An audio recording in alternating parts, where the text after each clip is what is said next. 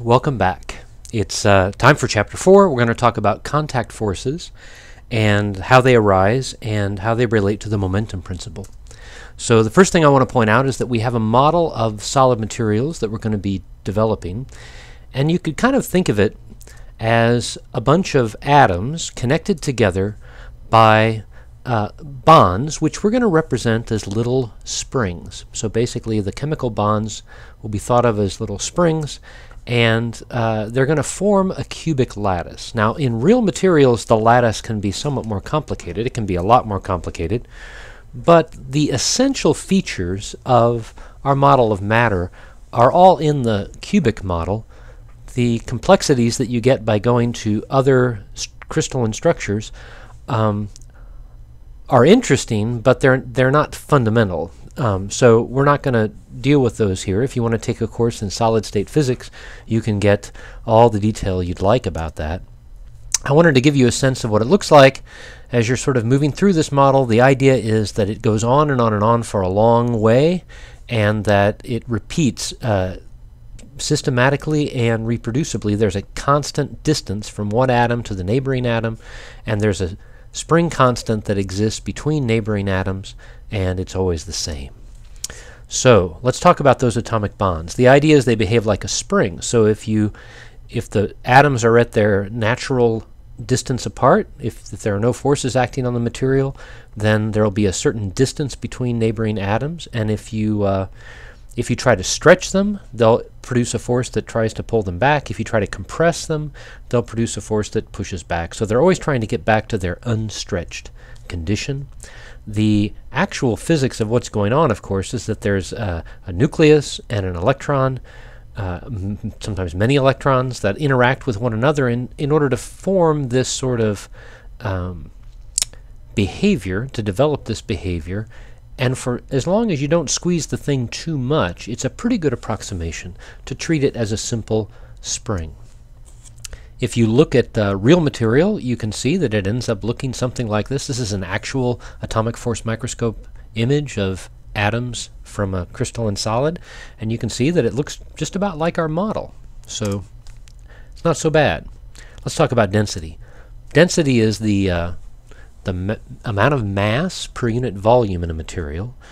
If the atomic separation is about the same for different kinds of materials, and the atomic mass is basically proportional to the atomic number, so by making some simple assumptions, we can develop a connection between the microscopic properties of the atoms, the distance between the atoms and the amount of matter contained in the atoms, to macroscopic properties that you can measure easily in the laboratory, like density. And the idea, of course, is that the density is the mass per unit volume. So you can see, looking at the picture, that the mass enclosed in that little cube is the mass of a single atom. And the volume of the little cube, the volume that's sort of associated with that atom, is simply the cubic distance between neighboring atoms. So let's see how that works out. Let's look at copper. Copper has an atomic weight of about 64 grams. That means 1 mole of copper has a mass of 64 grams. They call it molar weight, but really what they mean is mass. Excuse me. And another way to think about it is that the nucleus of copper has 64 nucleons, and that means that the mass of one copper atom is 64 times the mass of a nucleon, of approximately 1.7 or so times 10 to the negative 27 kilograms. The density of copper is going to be the mass of one atom divided by the volume of one atom, because the whole notion is that the atoms distribute themselves in a way that each of them gets the same volume, and the overall density is just the density associated with one particular atom. So you can compute the mass of an atom by dividing the mass of a mole of copper by Avogadro's number, or you can multiply the mass of a nucleon by the atomic weight, the atomic number. Molar weight, I guess, is the best way to say it. Okay, in this case it's 64.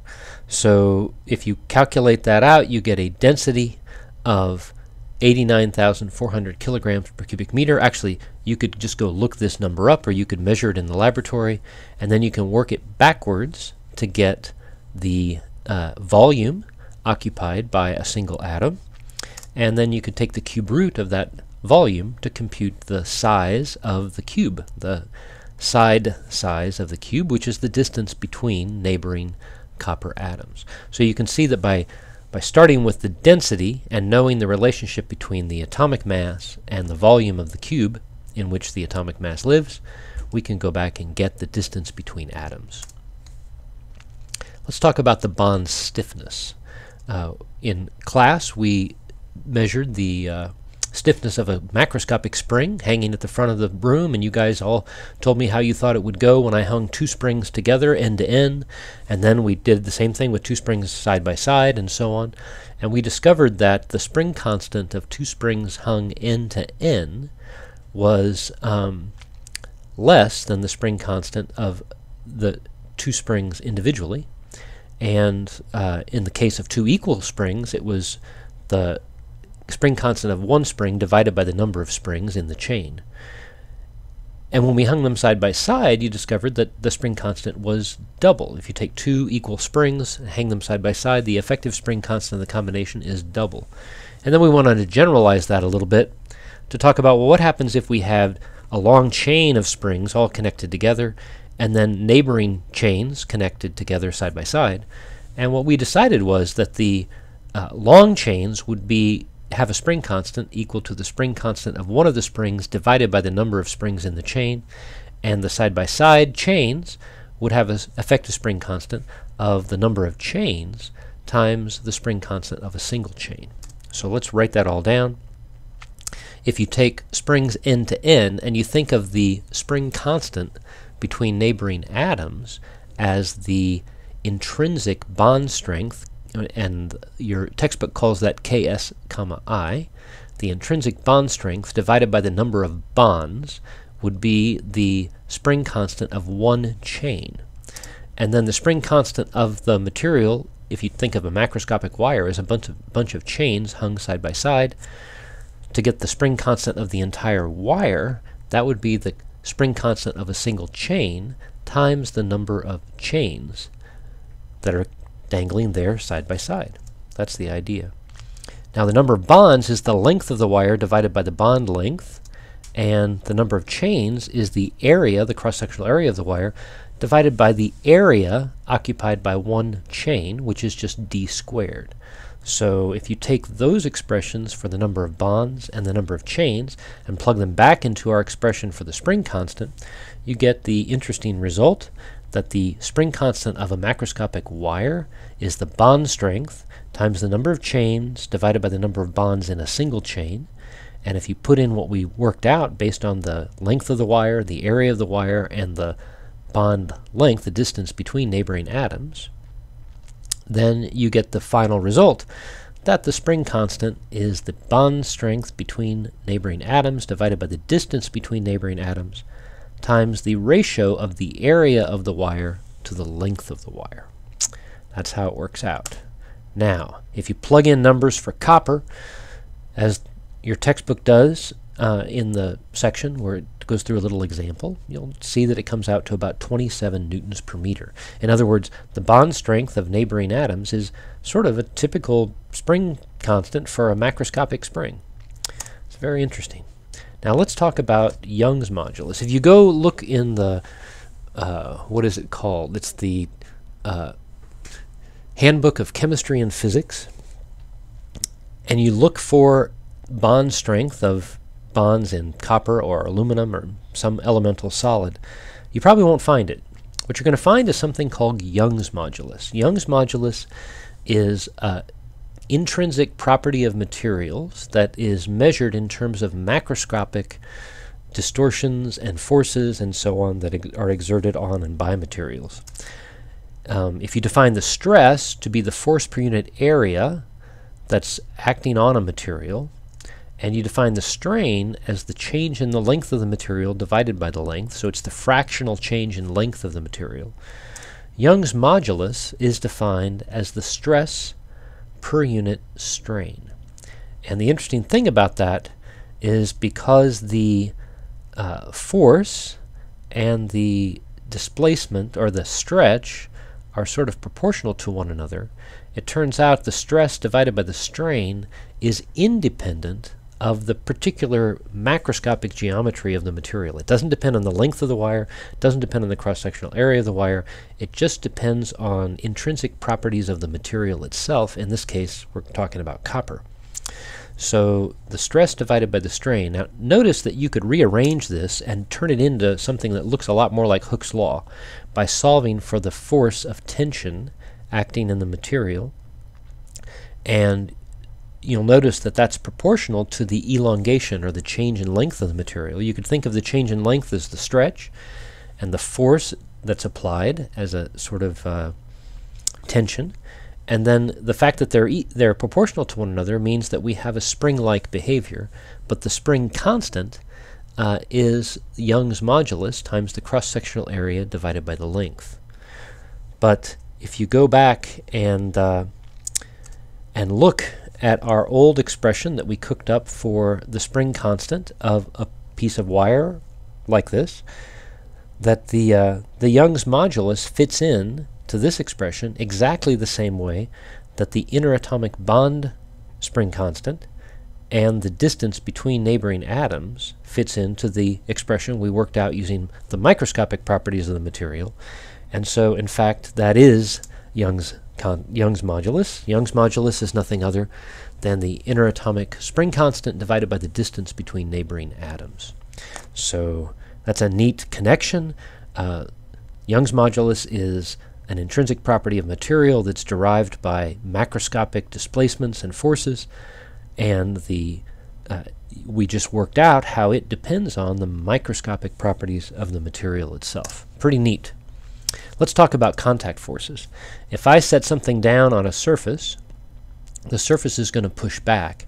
If you look at that on an atomic scale, what it basically boils down to is that when a force is applied to a material, the interatomic bonds shorten a little bit, and because they're shortening, those interatomic bonds push back with a force that's proportional to the change in the distance between neighboring atoms, and you end up with a contact force. So if you set a brick down, for example, on a table, the table pushes up, the earth pulls down, but on a microscopic scale what happens is the table surface actually deforms, the interatomic bonds are compressed, and those compressed bonds push back up on the brick in order to produce a macroscopic normal force. So there's a microscopic origin to a macroscopic normal force. Another kind of problem we run into a lot in this chapter are situations where things are stationary, and I want to connect that back to the momentum principle. If you have a brick sitting on a table, the net force acting on the brick, if it's just sitting there, must be zero, because the momentum of the brick is constant. And that means that if there are multiple forces acting on the brick, or whatever, that the sum of those forces must be zero. So we're going to deal with some problems in this chapter where you have objects whose momentum is constant, and as soon as you recognize that you're dealing with a constant momentum situation, you can immediately conclude that the sum of the forces acting on that object has to be zero. So the laboratory we're going to do today and the modeling exercise we're going to do on Wednesday deal with spring mass systems. So you've got a mass on a spring with some momentum if it's moving. Its velocity is the rate of change of its position. Let's imagine we're just going to deal with the one-dimensional motion for the moment. We know the rate of change of the momentum is the net force in the x direction, and the momentum principle tells us that that's equal to the mass times the second derivative of position with respect to time. Remember that the velocity is the first derivative of position with respect to time, and therefore the rate of change of the velocity is the second derivative. That's also called the acceleration. So we get that the mass times the acceleration is minus a constant times the displacement. If we set our coordinate system up so that x measures the distance from, or the displacement from equilibrium, then we get an equation that looks something like this. Now the question is, what kind of functions have the behavior that the second derivative of position with respect to time of the function of time is minus a constant times the function again. And we talked about this in class. You guys figured out the answer without my having to tell you. I'll remind you. It turns out to be nothing other than the sines and cosines. So they look something like this. You're familiar with them. I just want to point out that if you assume that the displacement as a function of time goes like a cosine, the velocity goes like a sine, and the acceleration goes like minus omega squared times the cosine back again. So you get an acceleration that's minus omega squared times the displacement. But remember, the original problem was that the second derivative of x with respect to t was minus k over m times x, and so you can identify omega squared with k over m. So that tells us that the omega, that turns out to be a number with units of frequency, 1 over time, it has to be nothing other than the square root of k over m. Finally, I want to point out, not quite finally, we have one more slide after this, but it turns out if there's a disturbance in our model of a chain of atoms, and that disturbance tends to propagate, because if you compress the distance between 1 and 2, 2 pushes on the spring between 2 and 3, and that compresses, and then the string between 3 and 4 compresses, and so on. And by dimensional analysis, we know that the only way to form a velocity out of the properties of the material are to use the distance between atoms, and this thing that we cooked up that has units of 1 over time, it depends only on the interatomic bond strength and the mass of neighboring atoms. So this is not at all any kind of derivation of the wave speed, but it hopefully is a plausible argument that the only thing you can form that has units of velocity that includes the bond strength, the mass of the atom, and the distance between atoms is this particular quantity. And you could have a 2 or a pi or something in there, and it would still be legitimately with the correct units. But it turns out this is, in fact, the correct answer. And if you're interested in how this comes about, we can chat about that on the side. But this does turn out to be correct. And the nice thing is it's fairly intuitive. We know that the omega is the frequency with which an atomic mass would wiggle if it was connected to a spring with the bond strength. So that's kind of how fast things wiggle. And the wiggle propagates at a distance, something like the distance between atoms. So it goes kind of like the wave speed is the distance between atoms, sort of like divided by the time of one wiggle. That's not exactly right, but that's sort of intuitively what's going on. Okay. Okay, sorry about that. The last bit I want to share with you guys is the idea of static and kinetic friction. Let's say I have a block that's not sliding. It's sitting at rest on a surface, and I know that the earth is going to pull down on the block, and I know the surface is going to push up on the block. And because the block is not accelerating, it has no rate of change in momentum, those two forces are going to cancel. And then I apply a force. It turns out if the force I apply is not too big, the material will resist permitting that thing to move. You can imagine on a microscopic scale you're trying to push these atoms around and they're going to push back. And that pushback is called friction. And in this case it's called static friction because the thing is not actually sliding. The force of static friction is whatever it takes to keep the thing from sliding, but there's an upper limit to what that can be. And so the relationship we're going to learn in this class is that the force of static friction is less than or equal to a number times the normal force.